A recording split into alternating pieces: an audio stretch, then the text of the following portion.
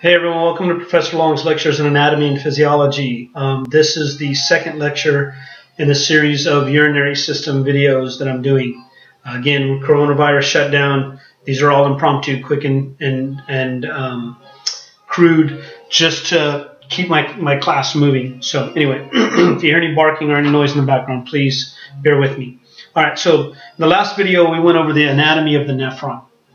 Quick review. We have the interlobar artery, arcuate artery, cortical radiate artery, afferent arterial, the capillary bed called the glomerulus, the efferent arterial here, and then the peritubular capillary, a venule, and the cortical radiate vein.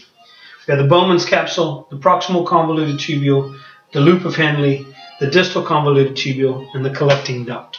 Now, a couple of things I want to get across first, anatomically speaking, and then we're going to do the functions of the kidney. Okay, we're going to trace some substances through here. Now, if I were to slice through the thick part of the tubule, well, before I get to this, let me mention this. There's a question in the note set and in a lot of textbooks, and people ask, what is the difference between what's called a cortical nephron and the juxtamedullary nephron? So, if I were to look at the kidney as a whole, so I'm going to draw another little picture in here. It has nothing to do with all of this, so to speak. But if this is the renal capsule, and here's my renal pyramid, here's a column and another renal pyramid, and so on and so forth. This would be the area called the medulla. This area going around here would be called the cortex. Now, these nephrons, if they're very high up here, and they have their Bowman's capsule, their proximal convoluted tubule, and their loop of Henle, like this, and then they'll have their collecting duct. If the nephron is very, very high up in the cortex, and a majority of them are, they're called cortical nephrons. Cortical nephrons have a little bit shorter loops of Henle, and they do a little bit more of the nutrient and ion reabsorption and all of that. They do reabsorb some water, but they do a less water reabsorption, and for a reason you'll see in just a second. Now, if this nephron were way down here, and then it has a long loop of Henle going down here, and then there's the collecting duct, then those are called juxtamedullary nephrons because they're next to the medulla. They're right near the top edge of the pyramids. Juxtamedullary nephrons have much longer loops of Henle, and since we do a lot of water reabsorption here, and some ions, they're going to do more water and ion balance and blood pressure and blood volume. They have greater effects on blood pressure and blood volume and water and ion reabsorption than do these nephrons. You'll see why in just a second, okay? The other thing that I want to show you is this. If I were to slice through the proximal or distal convoluted tubule, or what we call the thick parts of the loop of Henle, okay? So if I just drew this part of the loop of Henle, right over here for a second, I have the thin part and I have the thick part. If I could cut across it, I would have a tube that has a hole in it. So if I were staring down on top, there's a hole here called the lumen, and the cells right around the edge are going to be cuboidal cells. It's simple cuboidal epithelium. When we studied simple cuboidal epithelium, one of the primary places we find it is hugging the tubule here. And those cells would be rather thick here like this, okay? And they actually have lots of microvilli. And it looks like the hairs on a brush, so they call them brush border cells. And those microvilli would be all the way around inside here. As you guys should know, microvilli increase surface area for absorption of things. And we're going to get some ions across here. So if I had one of these cuboidal cells with its microvilli, what the microvilli do is increase surface area for all these integral membrane proteins. Some of these integral membrane proteins are going to be ion channels. Some of them are going to be channels for different nutrients, and some of them are going to be pumps that have to use energy to pump things across. Give me a second. My dog is barking to get in.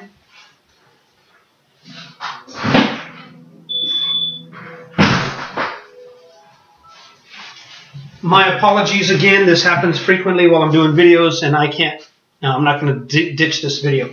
So the thick parts of the loop of Henle have simple cuboidal epithelium, and those simple cuboidal cells have microvilli, so that let's say some nutrient is coming by here, if it bumps into that transport protein, it gets into the cell, and then there's going to be other transport molecules, proteins on this end, that are going to spit it back out so it can go back into the capillaries, okay?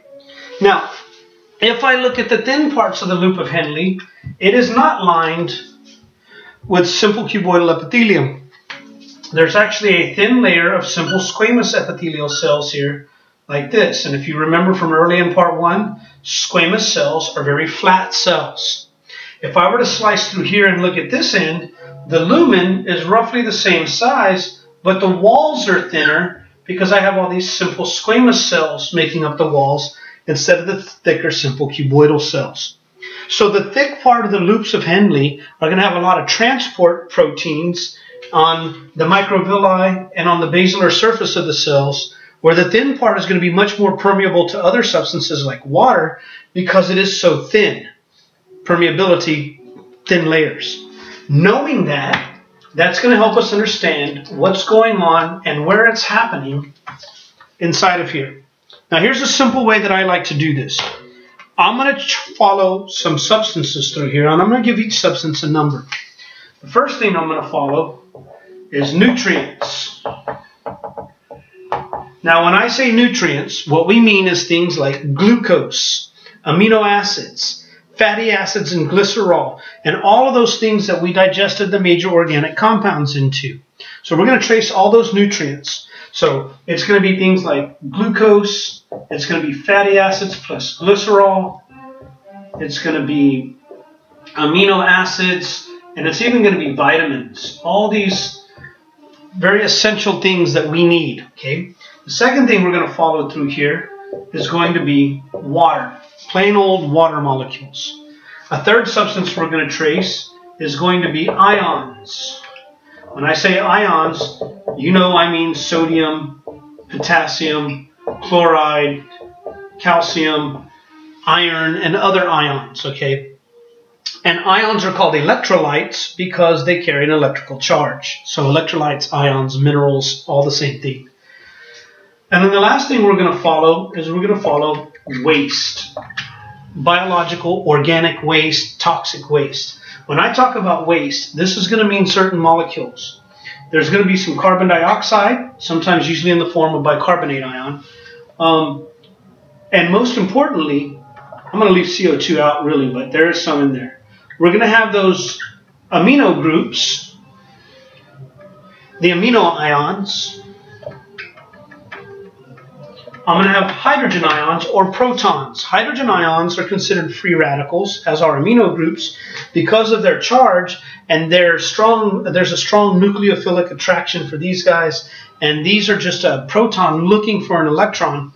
They will actually interact with proteins and other molecules and mess up their structure and their function. So we could refer to those very often as free radicals, something that vitamins can help bind up. Anyway, so we're talking about amino ions, we're talking about hydrogen ions or protons. We're also going to talk about ammonia. So it turns out that this ion and this ion can come together and form a more stable molecule called ammonia.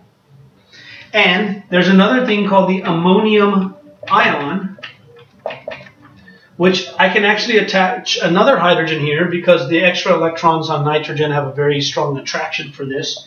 So I can actually get this stuff, NH4 plus, and one of the things I can do is the carbon dioxide that I was talking about earlier and the bicarbonate ion, I can actually combine with some of these things and form a stuff called urea, which is CH4ON2. You know, carbon dioxide, bicarbonate ions, hydrogen ions, and amino groups and ammonia are all very toxic. But if I can combine them into this compound called urea, CH4ON2, it kind of neutralizes, makes less dangerous some of these other, or less toxic, some of these other compounds. And that's one of the primary components in urine is urea, although we have all of these waste molecules here, okay? So now, if I'm going to trace these substances through here, what I can say is present in the plasma coming up my radiate artery here, I have all my nutrients, I have water, I have ions, and I have the organic waste. As they course through the afferent arteriole, I have all four of these compounds, all of this stuff flowing through here. When I get to the glomerulus, I have all four. Now, the glomerulus is a unique capillary. We talked a little bit about this when we did blood vessels. Fenestrated capillaries have little holes or openings that allow larger substances through. And there's some specialized cells that we're going to talk about a little bit later. I'm going to draw one on here. And this cell that hugs this is going to be called a podocyte. And these podocytes sit on here, and they help form part of what we call the filtration membrane. So I'll get into the details of the anatomy of that a little bit later. But essentially, this is a fenestrated capillary, and then we have these podocytes, these cells that interlock these little foot pods and make very small filtration slits, okay, called slit pores or filtration slits. And it's sort of like the gaps here between my fingers. And I should have worn a red shirt, but if I put my fingers together like this, you can see the blue of my shirt in between my fingers. If I poked some holes in my shirt, then I would have all these large holes here, and the podocytes cover those fenestrations and make the membrane have much smaller, tighter openings so that only the smallest substances get out. Okay, so essentially across that filtration membrane, the fluid that's in the blood is called plasma. We know that.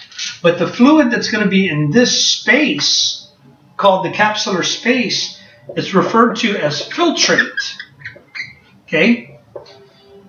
And all of this is in my note set. If you're following along in my note set, I'm actually going to be doing the urinary system, the principles of renal physiology on page 89. So as long as the fluid's in here, it's plasma. But once it comes out across the filtration membrane here, what's going to come out is going to be a substance called filtrate. Filtrate has all four compounds in it. It's got water, it's got nutrients, ions, nutrients, water, ions, and trash are all in this filtrate.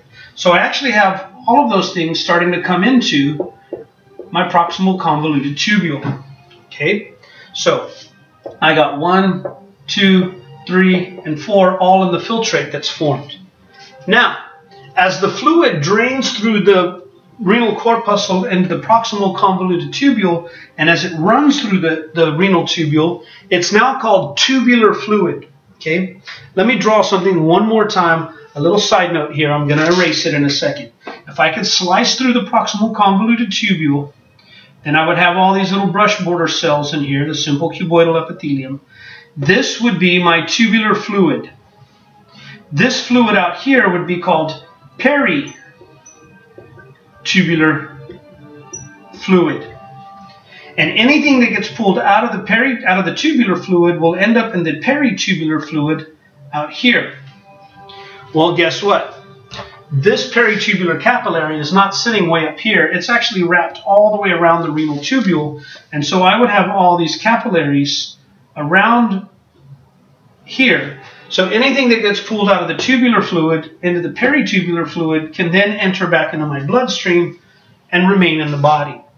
So plasma, filtrate inside the Bowman's capsule in the capsular space, but once it enters the proximal convoluted tubule and stays in the tubule until it gets to the collecting duct, we call it tubular fluid. I'm going to be using the terms tubular fluid, peritubular fluid, and now you know what I mean.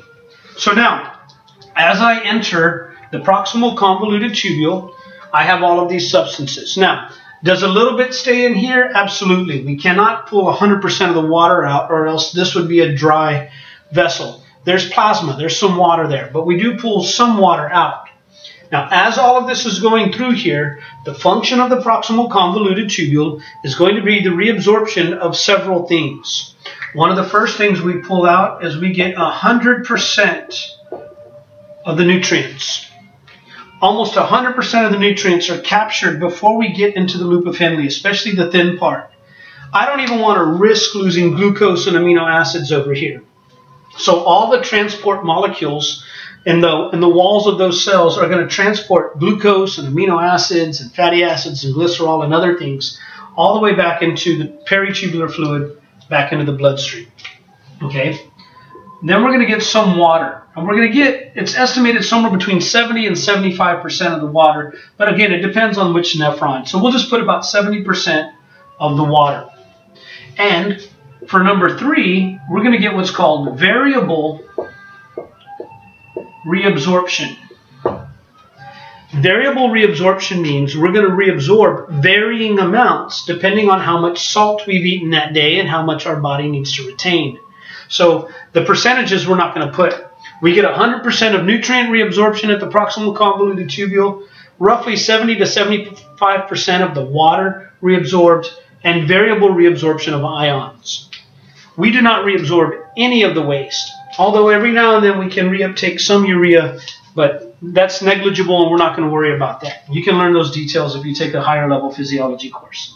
So when I get into the descending limb of the loop of Henle, I should not have any of the nutrients available.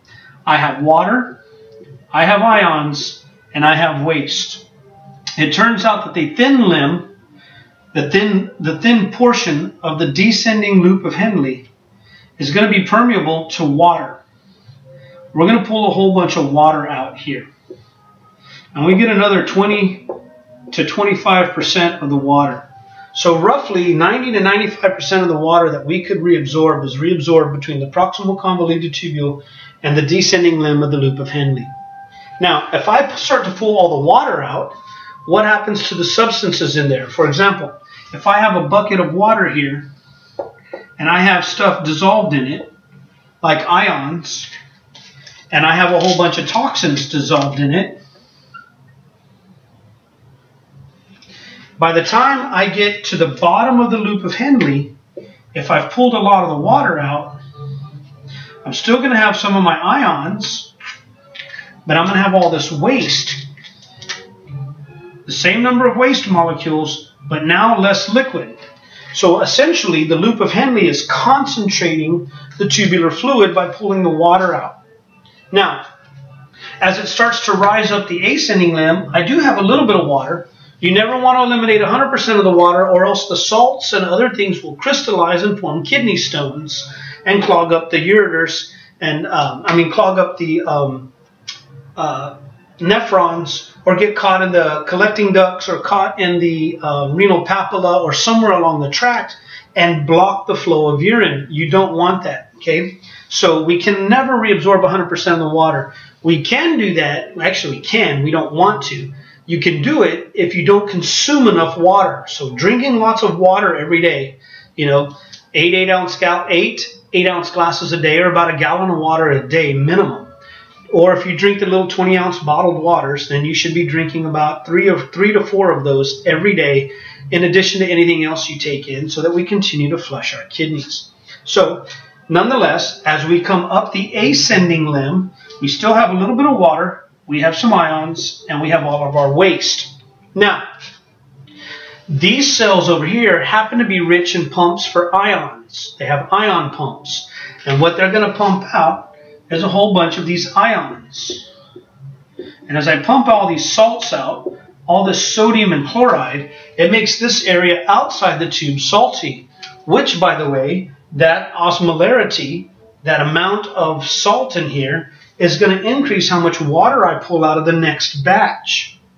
That's going to concentrate that next batch of filtrate coming through here, or tubular fluid. And as it comes back up, I'm going to pull a lot of the ions out.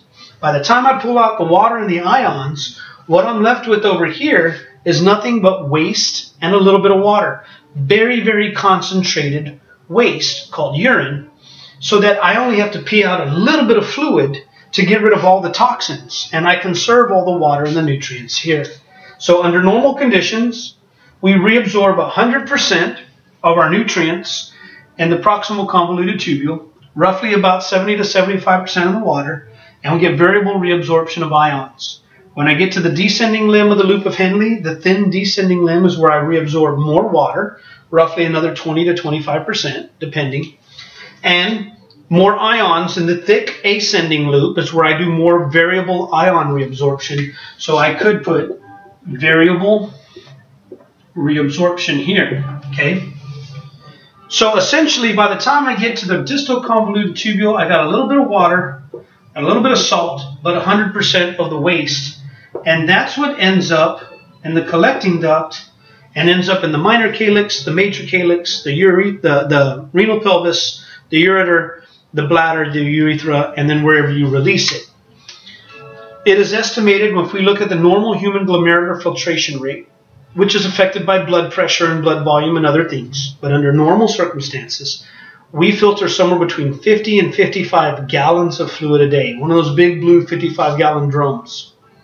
We don't pee out anywhere near that much. Thank goodness we reabsorb a lot of the stuff, and we only pee out about ½ a gallon per day. If you add up all the fluid that you urinate out on a regular basis, on average, it's about ½ a gallon. So our kidneys are really working overtime to clean our blood and keep us nice and healthy to prevent sepsis. Okay? So you guys need to know these things. Under normal conditions, we do most of our 100% of nutrient and most water reabsorption and variable ion reabsorption in the proximal convoluted tubule. We reabsorb a significant chunk of water in the distal convoluted tubule, in the descending limb of the loop of Henle and the thin descending limb. The thick ascending limb gives us variable reabsorption of salt. And then by the time I get to the distal convoluted tubule, I'm pretty much done with everything. I should be pretty well balanced out under normal conditions. And then that's the stuff that ends up in the collecting duct and ends up as urine. Okay? Now, this right here is referred to as counter-current multiplication. Counter-current because they're flowing in opposite directions. And multiplication because as I pump all the ions out of one volume of water coming up here, there's a fresh volume coming down here. That saltiness outside in the peritubular fluid creates an osmotic pressure, a pulling pressure, that's going to pull water out of the next batch coming down and concentrate it. So the amount of salt being pumped out of the ascending limb is multiplying how much water gets pulled out of the descending limb. And since they're flowing in opposite directions, they're multiplying each other's effect. The more water I pull out, the more salt I have to pull out also, or else it could crystallize. Now that's going to multiply the next batch of fluid coming through. That saltiness will pull water out. That will pump out more salt from that same batch. And then the next batch comes through. They have a multiplying effect on each other. The amount of salt I pump out multiplies the amount of water that I pull out, which increases the amount of salt that I have to pump out of the next batch, and so on and so forth. And they just keep multiplying each other, and they flow in opposite directions, counter-current multiplication. That is where we concentrate our urine very much so in the loop of Henle. That's the main function of the loop of Henle. Counter-current multiplication concentrates urine, so a little tiny bit of urine has all the waste very concentrated. Okay, so there's three major principles that we're going to talk about. There's glomerular filtration, that is filtering fluids across the filtration membrane to form the filtrate. There's tubular reabsorption, which is the reabsorption of all these nutrients and ions in water. And there's another concept called tubular secretion. And it turns out, I'm going to change colors so that you can see this, that we can actually pull out of this capillary bed some excess potassium ions, some excess bicarbonate ions, some excess ammonia ions from other things that are happening. They can actually be pulled out of the capillary bed and dumped into the distal convoluted tubule. And that pulling out of the body and getting it into the tubule is called tubular secretion.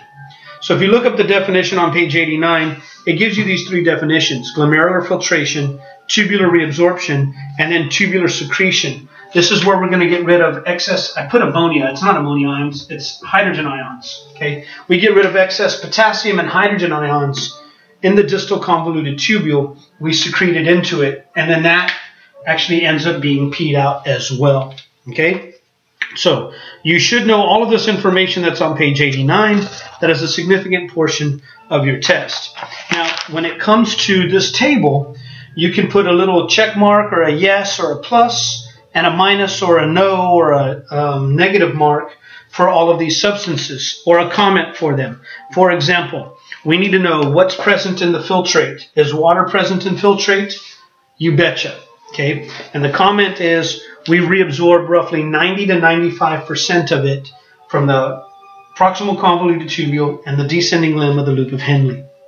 For nutrients, they are present in the filtrate, and we get 100% reabsorption at the proximal convoluted tubule. So you can fill that in the comments. 100% reabsorption of nutrients occurs at the proximal convoluted tubule.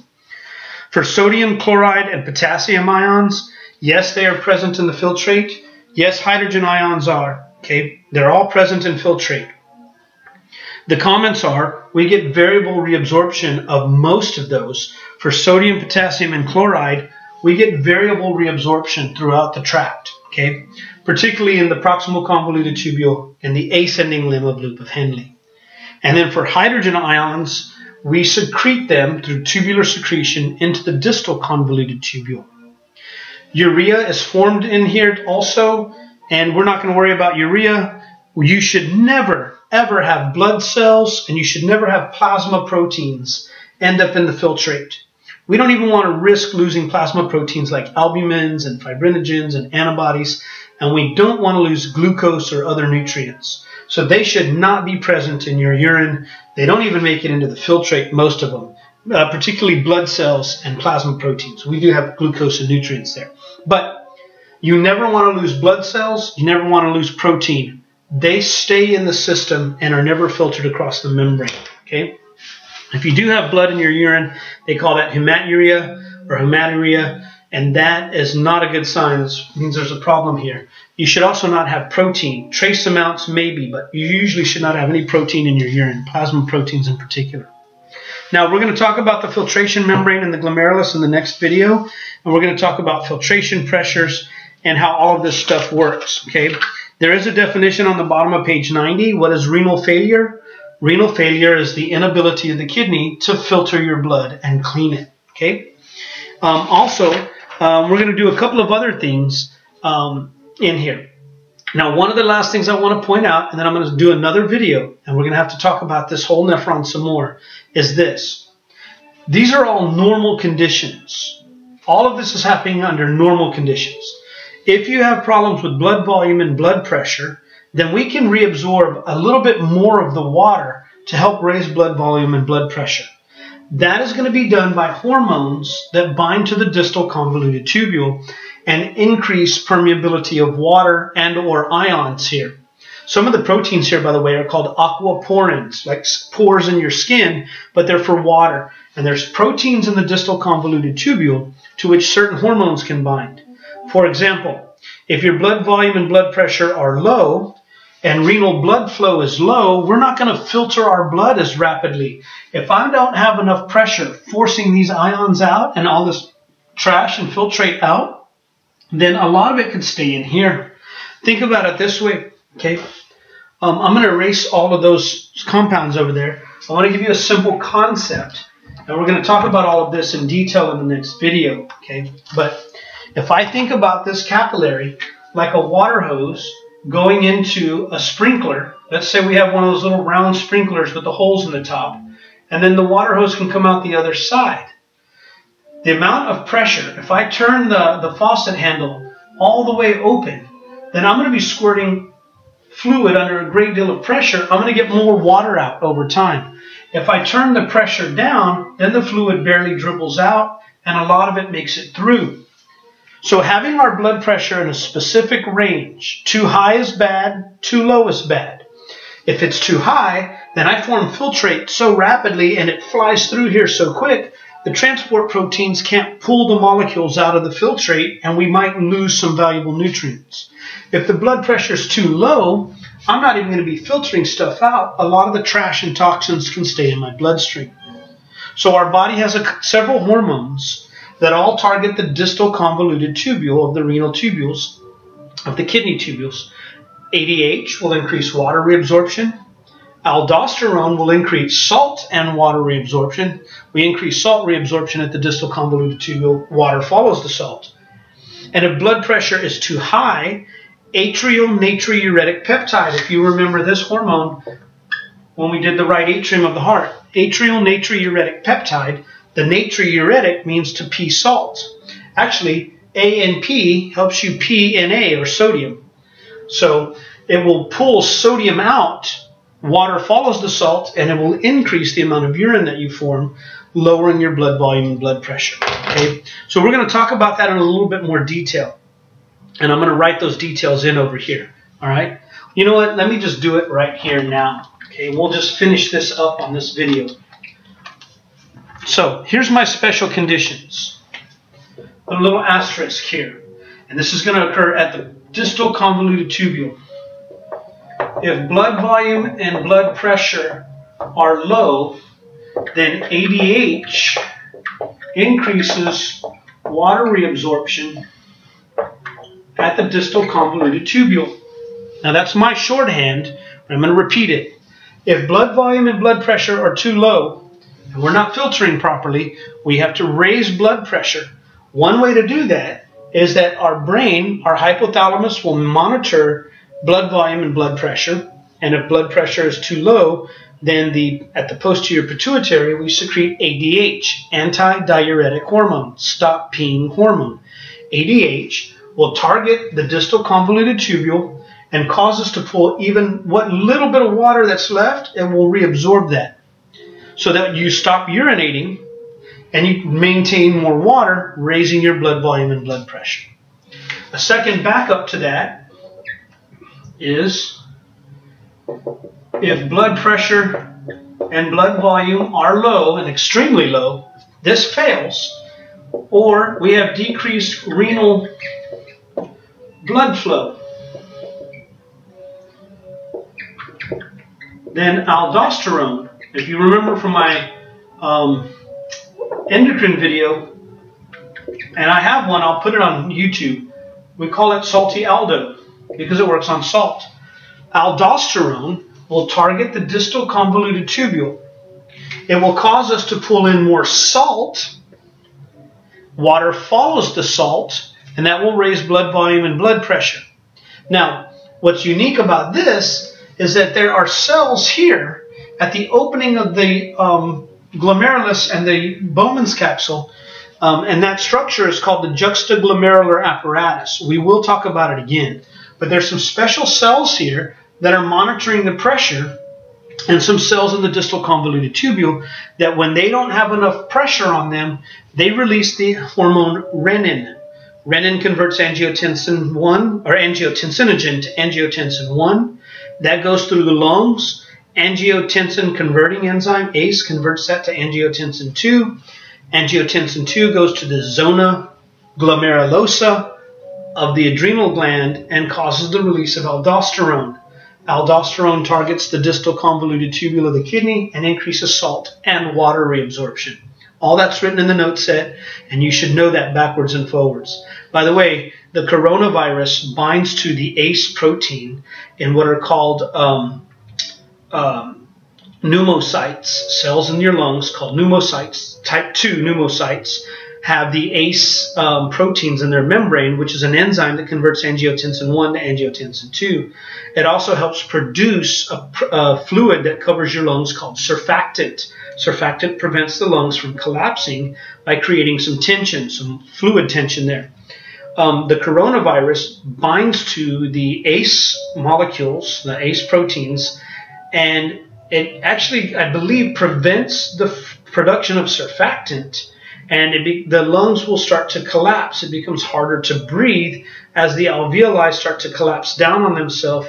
You can't get respiration going. You can't get oxygen transfer. And that's how the coronavirus actually affects our respiratory system, causing respiratory distress syndrome. Anyway, so aldosterone does that. Finally, of the third hormone that I'm going to talk about, and I'll change the color, is atrial natriuretic peptide. So it is released if blood pressure and blood volume are elevated for a long period of time. And that will target the distal convoluted tubule and cause us to release more salt and water. Actually, it causes us to reabsorb salt, water. Aldosterone causes salt and water reabsorption. ANP causes you to pee out the sodium, and water follows the sodium and the chloride and increases water loss. So ANP will target the distal convoluted tubule to increase sodium, chloride, and water loss in urine. I know that's not pretty. It's all messy on the corner of the board, but that's what happens, okay? So you need to know these three special conditions. Under normal conditions, the only thing that happens to the distal convoluted tubule is tubular secretion, the loss of excess potassium and hydrogen ions here. But under I shouldn't have even put bicarbonate. Under special conditions, if blood volume and blood pressure are too low, then ADH targets the distal convoluted tubule and increases water reabsorption. If renal blood flow is affected and our blood pressure is really low, aldosterone through the renin-angiotensin pathway targets the distal convoluted tubule, increases salt reabsorption, water follows the salt, raises blood pressure. And atrial natriuretic peptide is an antagonist to aldosterone. It does the exact opposite. It targets the distal convoluted tubule and increases sodium and chloride loss. Water follows the salt, and it lowers our blood volume and blood pressure. All right. There are a few other conditions where we can alter all this, but that is a very large majority of the information you need to know.